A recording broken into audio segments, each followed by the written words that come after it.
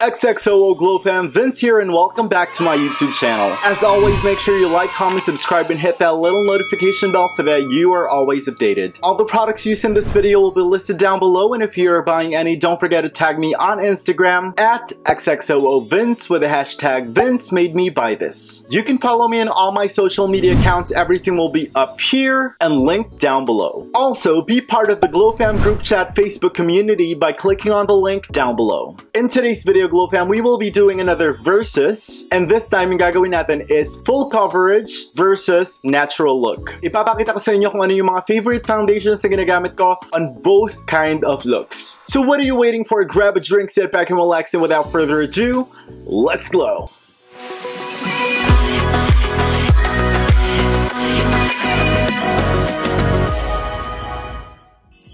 Let's dive in, Glow Fam. So as you all know, before I even started the video, I already washed my face using the Lana PH Activated Charcoal Soap. Lagi kong ginagamit yung soap na yun kasi sobrang cleanse niya talaga yung skin ko and sobrang love ko lang. After that, I also cleansed my face using the Lana PH Soothe and Hydrate Gentle Cleanser. Yung combination na dalawang yun, perfect talaga for my daily routine, hindi mawawala yun. If you're buying any products from Lana PH, don't forget to use code VINCE5 for 5% off upon checkout. Just visit www.lana.ph or you can also check them out on Instagram at lana.ph. Now, Glow Fam, to start our makeup game, we are using the Lana PH DNA Repair Elixir. Kahit anumang okasyon, kahit anumang lakad ko, hindi mawawala to sa routine ko. Kasi alam kong super duper hydrated yung face ko pag ginagamit ko tong DNA Repair Elixir. Super favorite ko talaga siya. After that, of course, we are using the Lana PH 100% Pure Argan Oil. Actually, yung skin type ko, combination siya, dry and oily. Pero gumagamit pa rin ako ng argan oil kasi iba talaga yung benefits ng argan oil para sa skin natin. Lalo na if acne prone yung skin mo tapos meron kang mga hyperpigmentation, this would definitely be good for you. Again, don't forget to use code VINCE5 for 5% off upon checkout. Now, to complete the priming game, we are using the Quick Effects No Shine Mattifier. Alam nyo, Glow Fam, recently ko lang naging favorite to. Simula nun lagi ko na siyang ginagamit. Pag pinapartner ko to dun sa argan oil, syempre oil yun, diba? Tapos ito mattifier. So hindi nagiging sobrang dry yung skin ko. Hindi siya super matte. Nagmumukha lang radiant yung skin ko. Kita nyo naman meron pa rin siyang slight glow and yun yung gusto kong ma-achieve. Ayoko na magmukhang sobrang matte because nagmumukhang parang dry na dry yung skin ko eh. Now let's really dive into foundation. Actually dito sa vlog na to, foundation lang yung i-review natin. So on this side, we will be doing the natural looking glow or yung medyo sheer to medium coverage na foundation. Kung paano siya ina-apply para ma-achieve mo yung natural glow na yun. And on this side, we will be doing the full coverage foundation. I think hindi ko na kailangan explain sa inyo kung ano yung full coverage. Siguro alam nyo na yun. Kung gusto nyo ng plakadong mukha, full coverage yun. So magsisimula tayo sa mga ginagamit kong foundation pag gumagawa ko ng mga natural glow na itsura. So first, sisimulan natin sa super duper favorite ko, yung Maybelline New York Fit Me Foundation in the shade 228 or Soft Tan. This one is a matte finish foundation. Hindi naman siya sobrang sheer. Actually, medium to full coverage siya. Pag binuild up mo pa siya, pwede siyang maging full coverage. Pero pag yung initial layer lang inilagay mo, medium coverage lang siya. Which is good kapag gusto mo ng mga natural glam, ng mga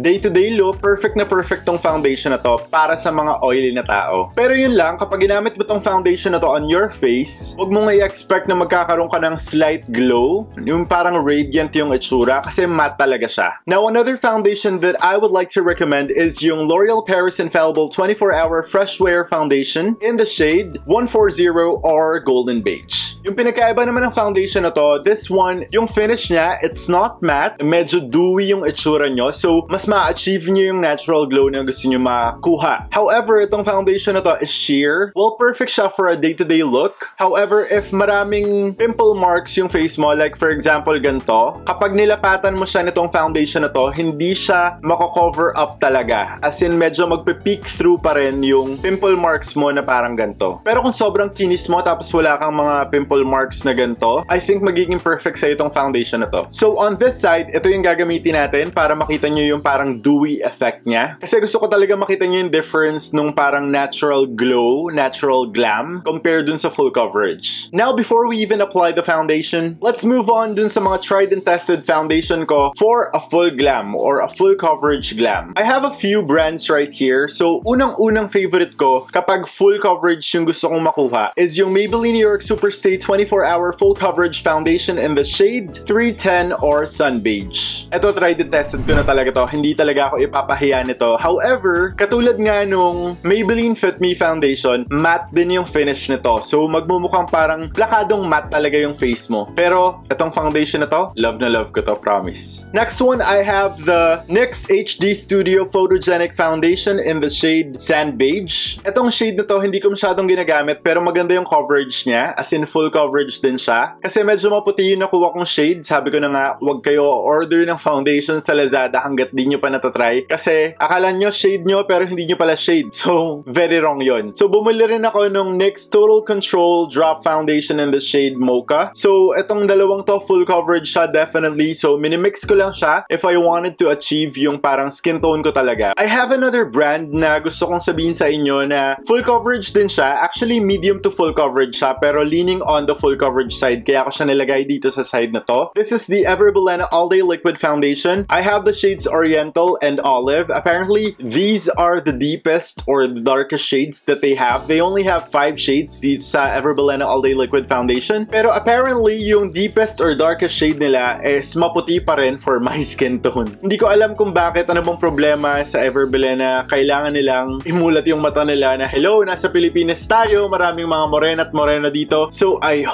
really hope na maglabas sila ng mas deep or darker shades dito sa mga foundation na to, kasi kung porcelana na yung kutis mo, I'm sure magagamit mo to. Perfect na perfect to. Pero kung moreno ka like me, ako nga medyo, hindi naman ako deep moreno, parang ano lang, mid-tone moreno lang ako. Hindi naman sobrang moreno, hindi rin sobrang maputi. Pero yung darkest shade, maputi na sa akin. So, it's a no for me. But nung tinry ko yung formula niya, the formula is good. Very lightweight siya. Tapos, leaning on to full coverage na nga siya. So, maganda siya. Kaso lang yun lang yung downside niya. Tapos, yung shades. So, please, Everbelena, 5 shades pa. Okay na, 5 shades na lang. Baka sakaling ma-hit natin yung hinahanap ng mga totoong moreno. So, on this side, we will be using the Maybelline Superstay 24-Hour Full Coverage Foundation. And on this side, we are using the L'Oreal Paris Infallible 24-Hour Fresh Wear Foundation. So, magsisimula muna ako dito sa side ng Natural Glow or Natural Glam. Now, GlowFam, pag Natural Glam yung ginagawa ko, dinirekta ko na agad sa sponge yung foundation. So, maglalagay lang ako ng 2 pumps.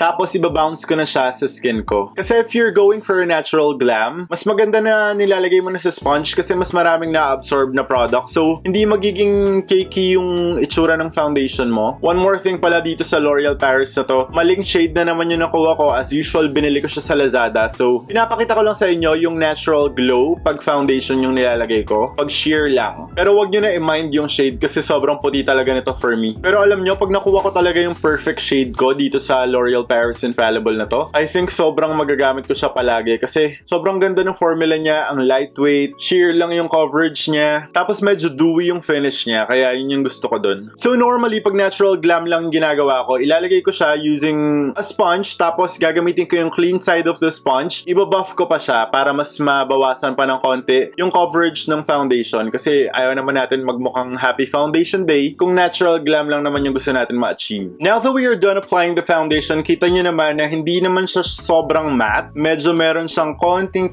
glow. And yun yung gusto ko sa foundation na to. So regardless, kahit di ko to ka-shade, I highly recommend the formula. Ang ganda niya. Sana makuha ko na yung shade ko. Ipon-ipon pa. And now on this side, yun nga, gagamitin natin tong Maybelline New York Superstay 24-Hour Full Coverage Foundation. So ang gagawin muna natin, ilalagay muna natin sa back of our hand. 2 pumps muna. If we need more, sige, dagdagan natin. Pero for now, let's work on this muna. So ilalagay ko muna siya using a flat brush to make sure na evenly distributed yung product. Kaya dito ko nilagay yung full coverage kasi gusto ko talaga makita nyo na tatakpan niya talaga yung mga pimple marks ko. So how can we make a full coverage foundation work? So first, if you wanted the coverage to stay on your face, use a brush. Bakit brush yung ginagamit natin pag full coverage foundation? Kasi hindi siya nag-absorb ng ganong karaming product compared to using a sponge. So ang ginagawa lang natin, we're just making sure that everything is blended out first using the brush. Kahit na magkaroon kayo ng streaks, kung di man ganun kaganda yung brush na ginagamit nyo, pwede nyo siyang i-buff out later using a damp sponge. Pero yung initial application ng foundation nyo, you can use a brush para ma-evenly distribute yung foundation dun sa gusto nyong i-cover cover na skin. So ngayon pa lang hindi nyo na nakikita yung pimple marks ko, which definitely proves na full coverage talaga tong foundation na to. And yun yung gustong-gusto ko sa kanya. Kung gusto mo magmukhang mannequin, go for full coverage. Kung gusto magmukhang plakado, go for full coverage. So ang ginagawa ko, dinadab and swipe ko lang yung brush para hindi naman sobrang mawala yung foundation. Now that you have the foundation laid down, you can get a damp sponge tapos i-buff mo lang siya para magkaroon ka pa rin ng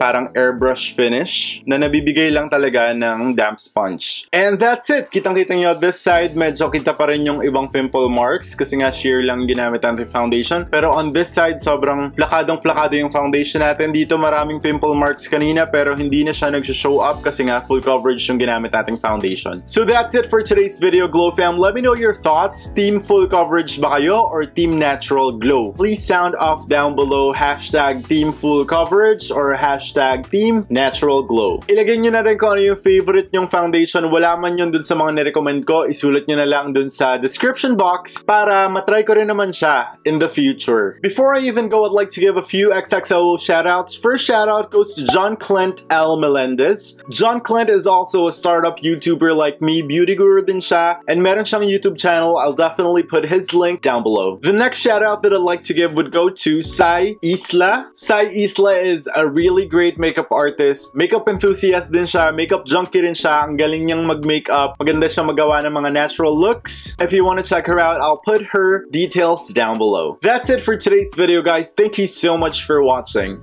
I love you guys so much. XXOO Glow Fam, and I'll see you on the next one.